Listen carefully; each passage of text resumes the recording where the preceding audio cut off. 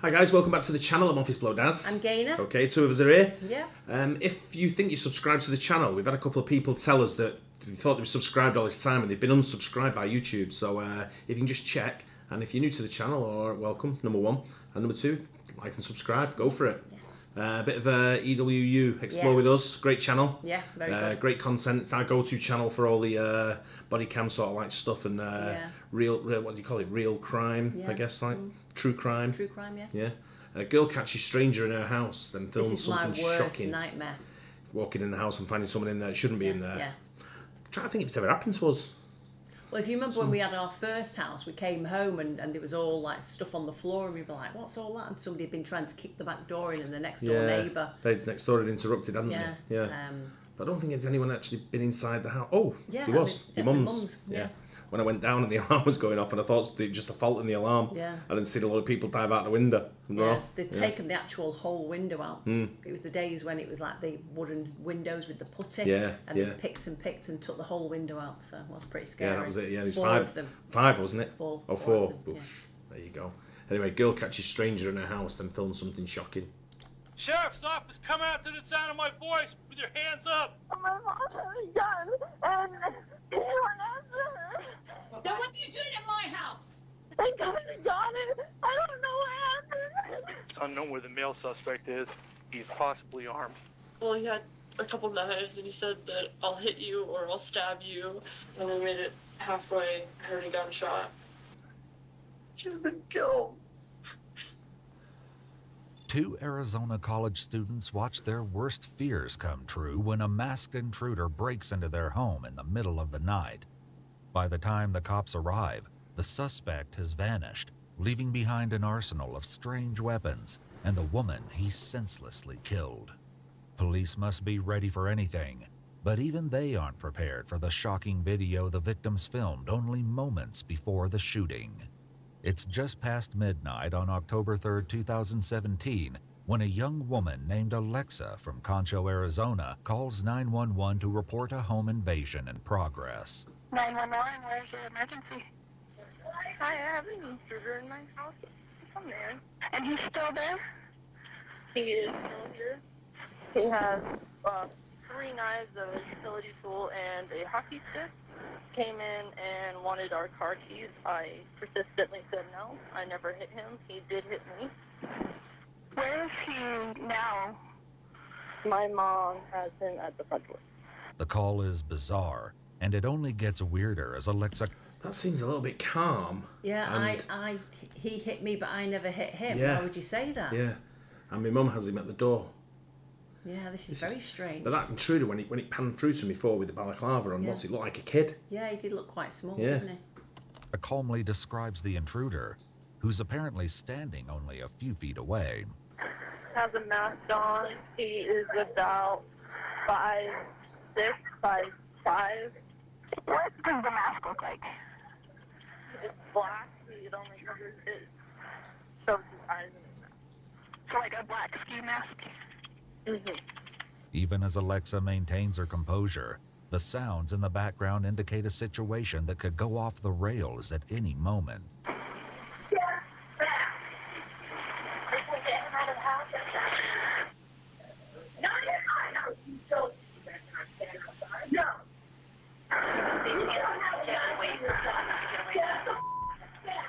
Okay.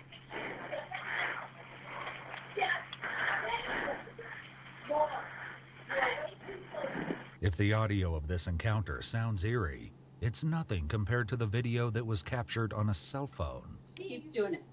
Just to leave. No, just Get that off of there. No, I'm not gonna put. Then what the are you doing in my house? Oh, she's got a gun. Yeah. Get out, okay? Just don't shoot me. Then get out. Get out. Take that off. No, Now, I can't take it off. It's my right to conceal my identity. This is my right. For This me. is your house. I understand. I'm very sorry I came in. What the hell are you doing in my house? This looks like someone filming a shithole movie. Yeah, I doesn't know. it? This is bizarre. This is very bizarre. Even the way she's like holding the gun doesn't seem like. And why is she like telling him to get out? Like by this time I'd have shot his foot or something. That's only a small part of the video. The disturbing second half will be revealed as the police continue their investigation. In the meantime, a neighbor calls 911 to make sure that help is on the way. Just stay where you're at. They're on their way. They'll be there as quick as they can. God, it better be fast. He's got her by knife point. Yeah, I know. Yeah, and she's got a gun. Oh, she's got a gun? This is news to the dispatcher, and it instantly changes the dynamic of this dangerous situation. How does the neighbor know? This is made crystal clear as a dispatcher and an operator from the sheriff's department call back, urging Alexa and her mother to step away from the intruder. Eventually, 18 minutes since the initial 911 call, the operator calls back one more time. Alexa? Alexa? This is Melissa from the county. What's going on? My mom has a gun, and he went after her and got it. I don't know what happened. Did he shoot your mom? I don't know. Is anybody injured? I don't know. We ran, and we went across the street at our neighbor's house, and I don't know what happened. Where's your mom? When they've called back, have they called back a cell phone? Or Probably. a house phone? I don't know if it's a cell phone or a house phone. I'm guessing it's a cell phone if she's across the road and they've called back. Yeah, I guess so. She's in the house. I don't know if she got shot or anything. In my house. Yeah. Your mom still... Is the suspect still there? I don't know. I honestly have no idea. We heard a gunshot when we were leaving the house. And she told us to run. And so we ran over to across the street. Deputies with the Apache County Sheriff's Office arrive on the scene, and they must exercise the utmost caution. The property is nearly pitch black, the suspect's whereabouts are unknown, and it's only moments before they make a disturbing discovery. Got an open door.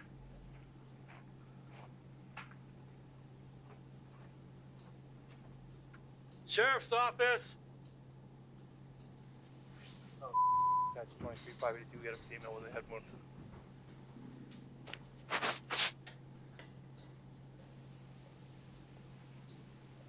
Sheriff's office, come out to the sound of my voice with your hands up. Policing in this situation is so like volatile, isn't it? Yeah. Like, you know, you don't know what you're going to, No. you don't know what you're facing. No, you have exactly. no idea. Yeah. And he's going in there brave, Yeah. right?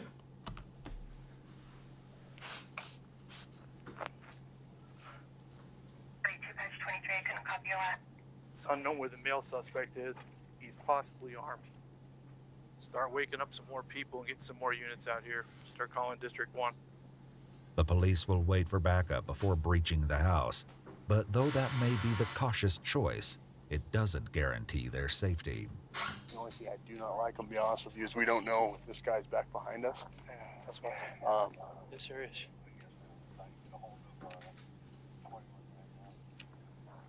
There is clear. Yeah, there's clear.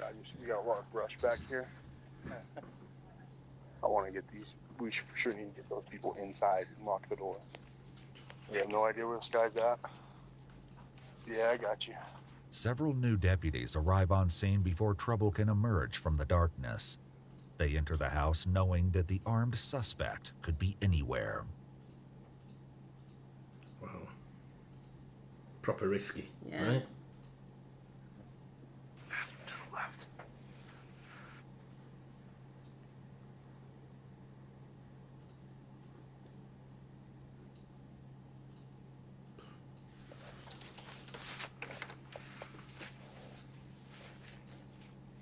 You would have thought he'd done a runner. Bathroom, back tub looks clear. Toilet. There. Coming through.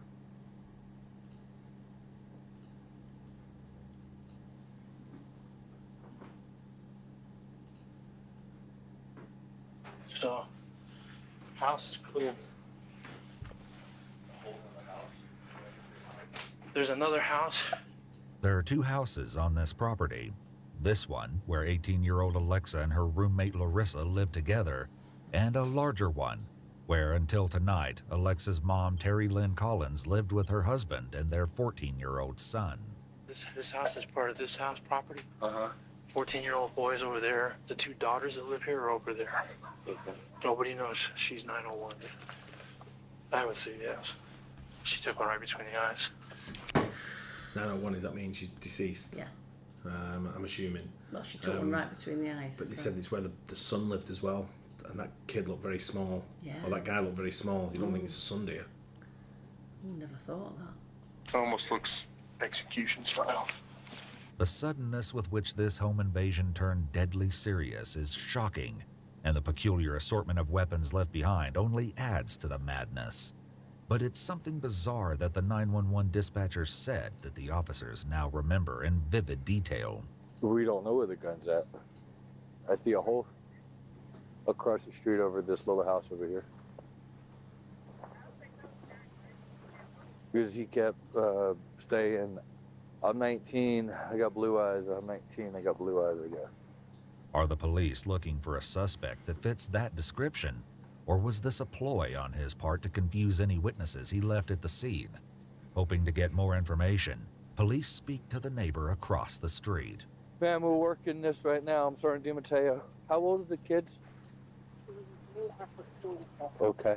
And there's a 14-year-old in there by himself. Yes, ma'am. Her husband's on his way. He's at the airport right now. In Sholo Airport? No, somebody's flying him up. Okay, we don't know where this guy is. That's why we don't want nobody else there. I know. My husband's with me. Okay, okay. If you could just go back inside, we'll be over and talk to everybody in just a little bit. The deputies do a brief search of the outer property, but there remains no sign of the suspect. They come back to Barbara's house to conduct an interview with 18-year-old Alexa. Ladies, hang up your phones. Hang up your phones. This is the daughter. Can I talk to They you? want to talk to you, honey. You can do it. I can't answer any questions right now. I need to ask you some questions because we need the description of the guy so we can start trying to locate him. Okay?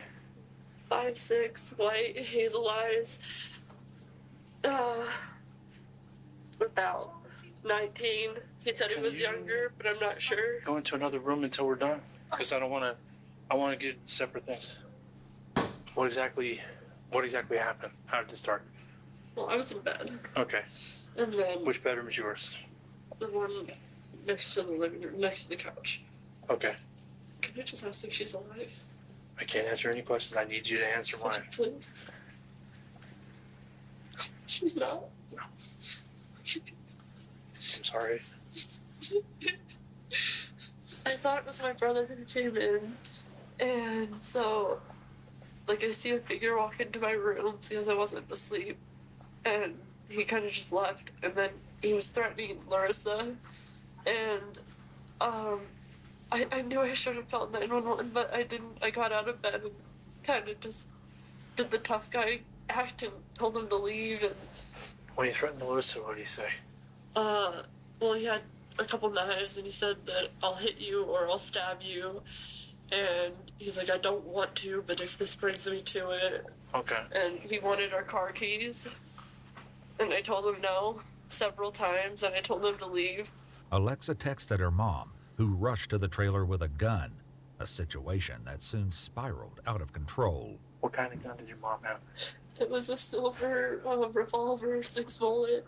It had 4 in it at the time. I heard 1 shot. I don't know if there are 3 left in it or if there were more shots.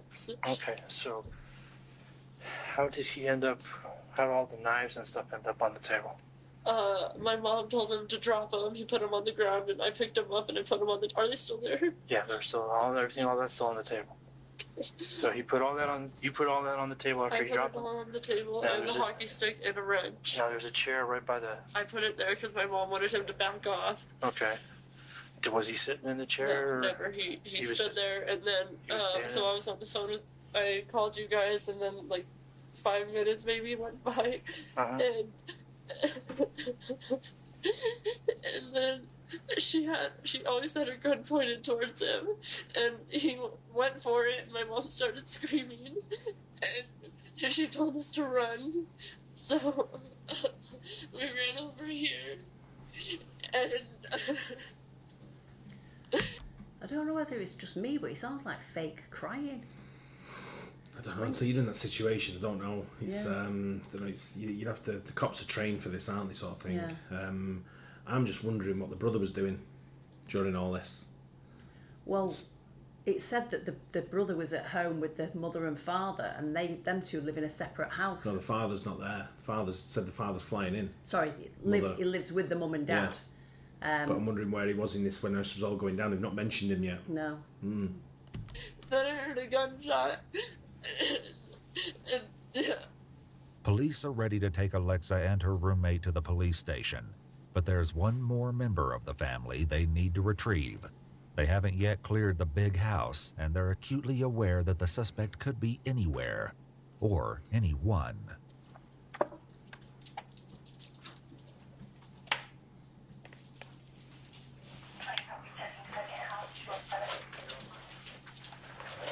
You got that up there.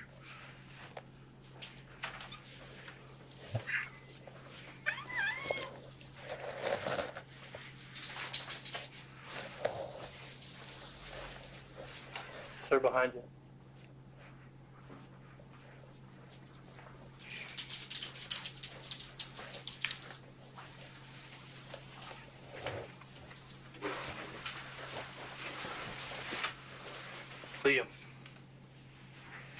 Liam, my name's Deputy Daz. I'm in the sheriff's office. I need you to come with me right now.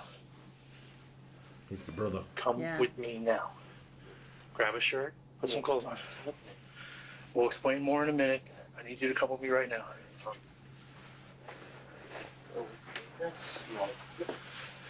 The witness statements don't implicate 14-year-old Liam, but the deputy doesn't let his guard down. Grab a shirt. Come with me.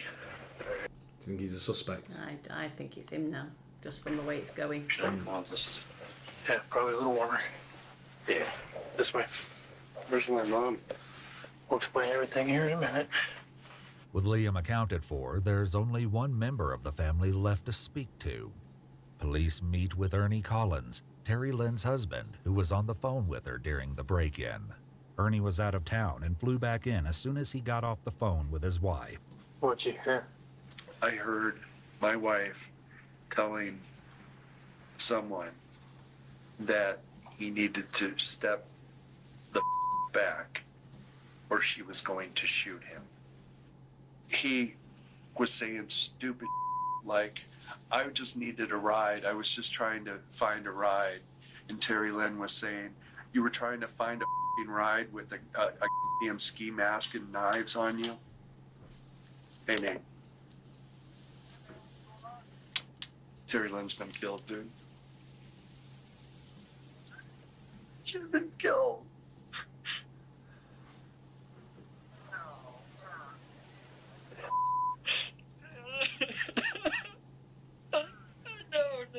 While at the station, the deputies continue to question Alexa and Larissa, looking for any clues that might get them a step closer to finding Terry Lynn's killer. I asked him to leave many, many times. He said no. He gave me a sob story that he's been living out in the woods for like 5 years and that, or 4 years, and that. I think if it was the brother, the sisters would know the voice, wouldn't they?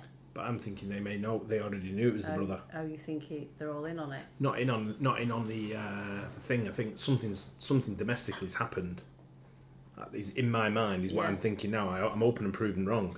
Don't know. I hope my mind's set straight that it had nothing to do with any of them. Yeah. But the way this is going is she's saying he's lived in the woods for 4. What happened? You wouldn't get into stories with anyone. You'd be just scrapping with them to get them out of your house. Yeah, that's you know what I mean? Especially if you got a gun, you'd be forcing them out. Yeah. Don't know. You'd be peppering bullets, wouldn't you? Really? Yeah, exactly. He left his parents' house at the age of 15, and the knives were his dad's. He's been living out. He doesn't have a home, no car, locked, I guess. Police can hardly comprehend an intruder who would offer this much detail about his life while still at the scene of the crime. But if they think what they've heard so far is strange, Larissa gives them something that will add a bizarre new layer to this unbelievable story. Yeah, I have the video trying to call me. Show me the video. The video taken of the suspect that night is as peculiar as it is harrowing. Terry Lynn is seen holding the intruder at gunpoint, seemingly without fear, not knowing that these would be the last few minutes of her life. What the hell are you doing to my house? He wanted to take our cars.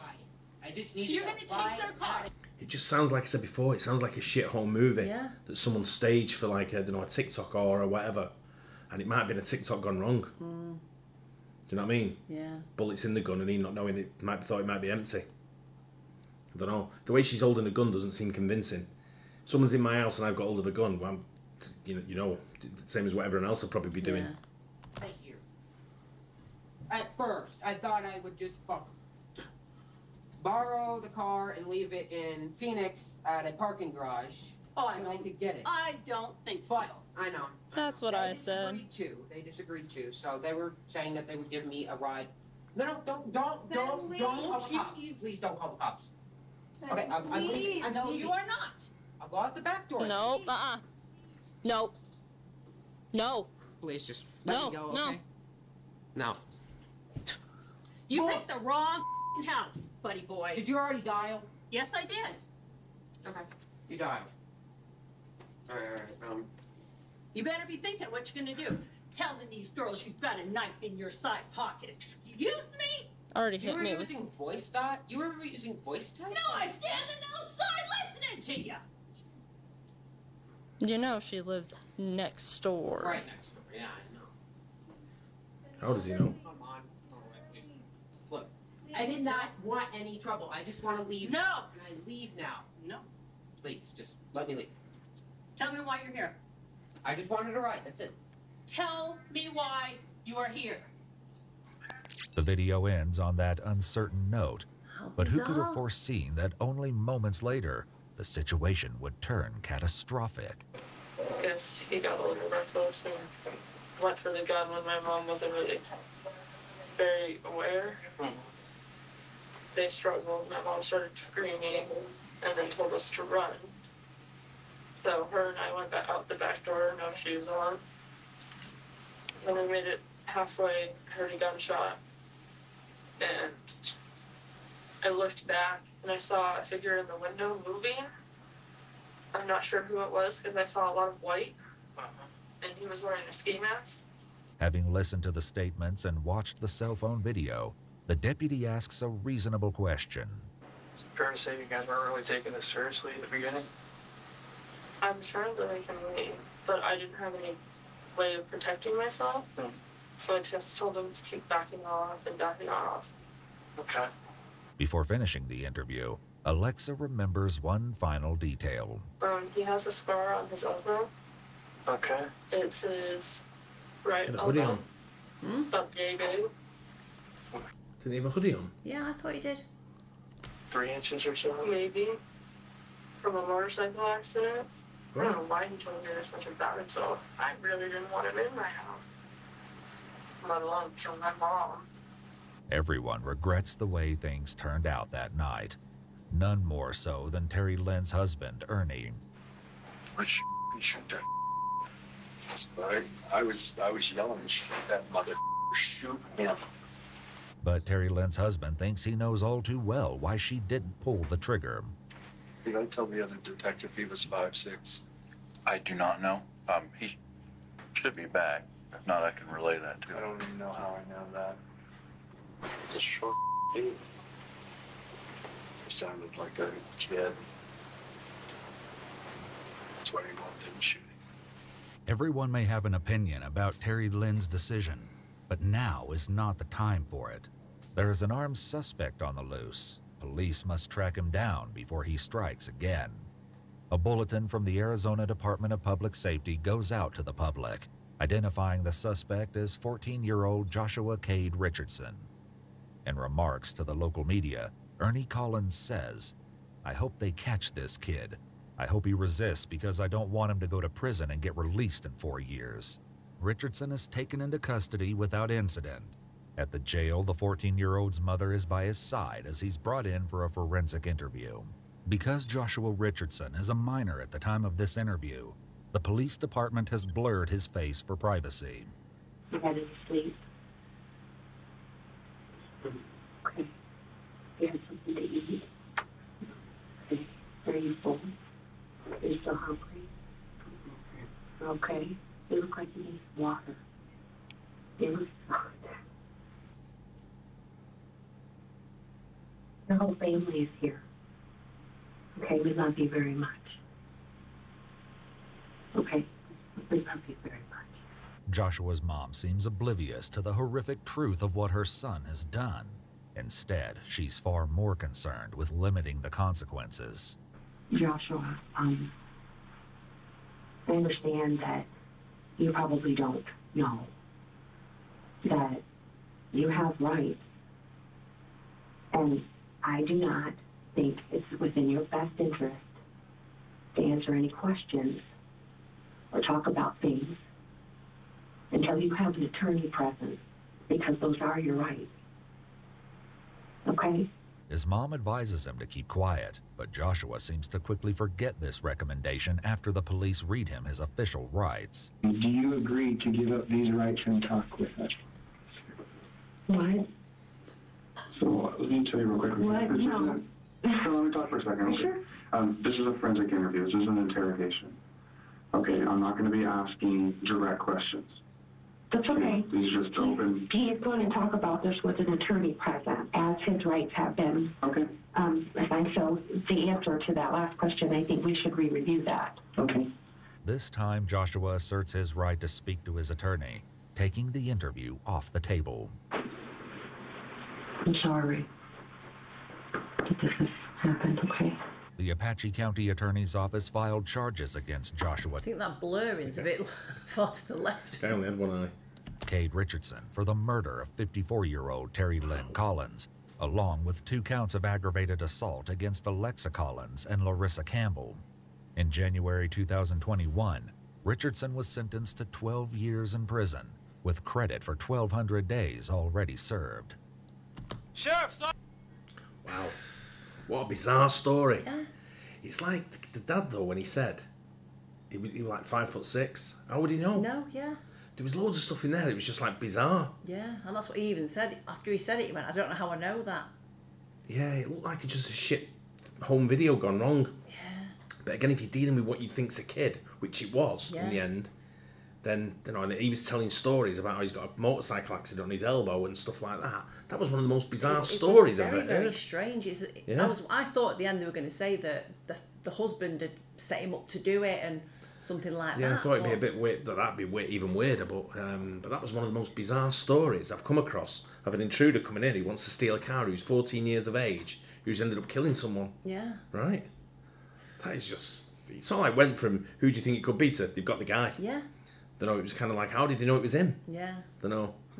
It's unless he was known to the family. Yeah. That's the only other way. You know, and the girls knew him. And even the mother, the way she is, I know, like, as a parent... Oh, the son knew him, sorry. Yeah, as a parent, you want to make sure that your child's all right, but he's done wrong. You can't be like, you know... No, I know. The real bizarre story, that. Yeah, very strange. Very strange. As always, though, Explore With Us, great channel. Yeah. Did it really well. Well put together. Hope you guys enjoyed that. Don't forget to like and subscribe, and we'll see you on the next one. Bye. Cheers.